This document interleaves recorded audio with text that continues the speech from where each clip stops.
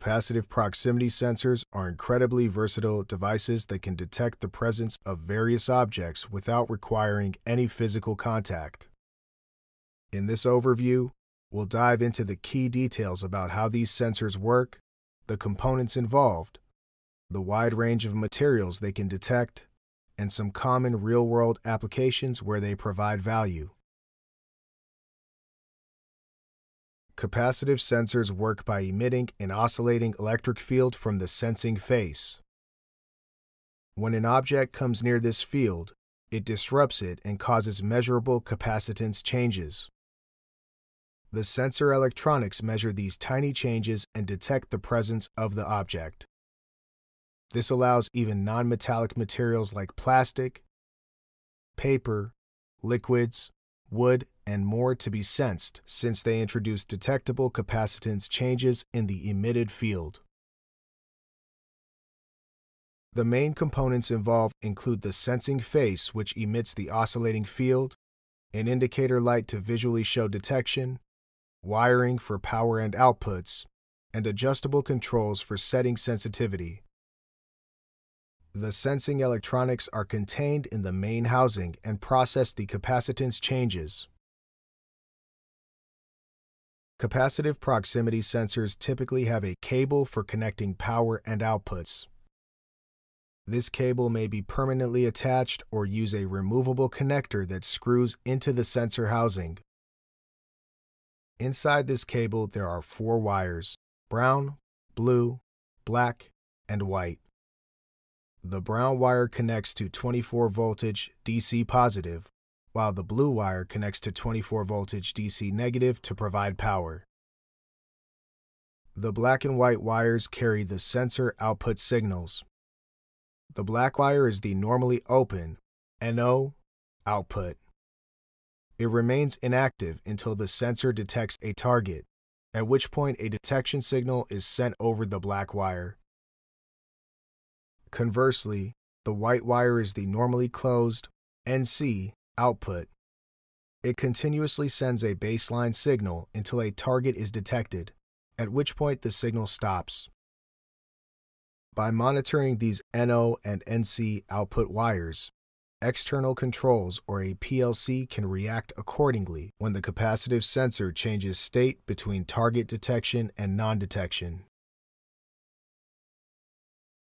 Capacitive sensors can be either PNP positive or NPN negative output signals.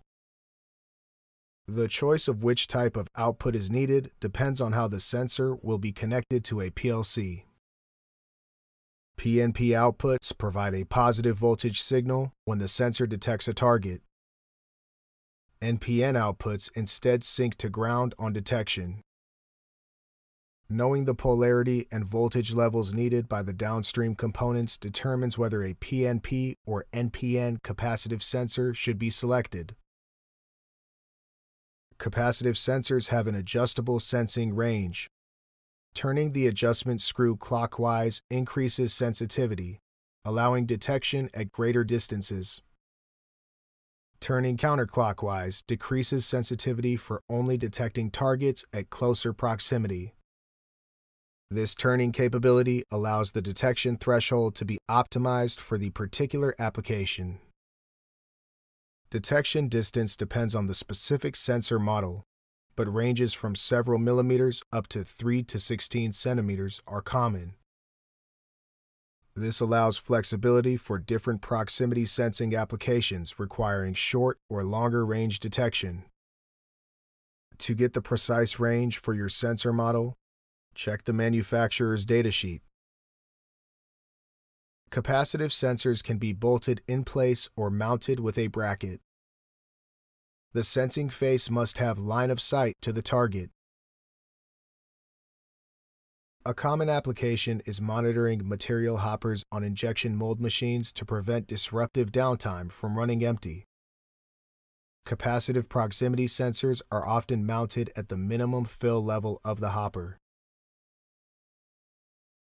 When the material descends past the sensor due to ongoing usage, the capacitance change activates the sensor's output. This triggers an alarm to alert the operator to replenish the hopper. By proactively monitoring the fill level, capacitive sensors help ensure continuous and uninterrupted operation. Capacitive sensors are also widely used for confirming the presence and proper positioning of parts on assembly stations, conveyors, and robotic arms. In summary, capacitive proximity sensors are versatile and reliable for industrial automation and other applications. They can detect virtually any material and are easy to set up and integrate. Feel free to reach out if you have any further inquiries regarding capacitive sensors. And if you found the video helpful, please give it a thumbs up so other engineers can benefit from it as well. Until next time.